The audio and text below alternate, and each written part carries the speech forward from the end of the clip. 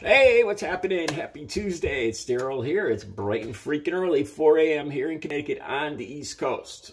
Okay, this video is going to be kind of short. I just changed the name of this channel from This or That to Staying Clean.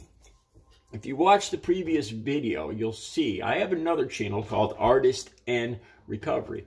For reasons that are stated in that video, I have a 7-day suspension. So I've gone back to this channel, which was called This or That, but is now called Staying Clean. And I've decided to invest some time and some work in it while I'm suspended from my other channel.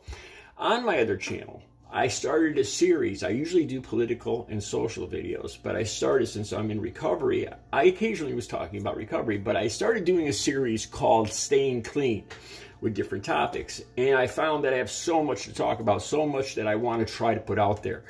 Honestly, the reason that I think I'm still on this earth after some of the stuff that I've made it through is to help other people. I've been clean since October 23rd of 2006.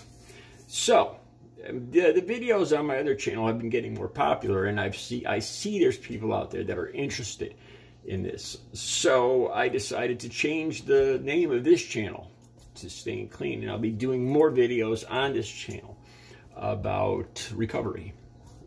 Stay tuned, because I talk about everything. I talk about a lot of things that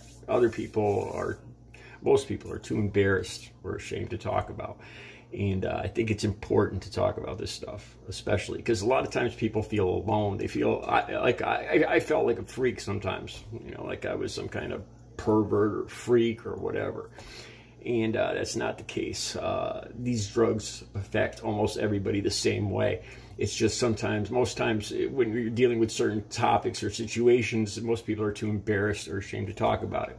It's not the case here. I'm going to talk about it, so you're going to see some really shocking videos. Stay tuned. You guys have a great Tuesday.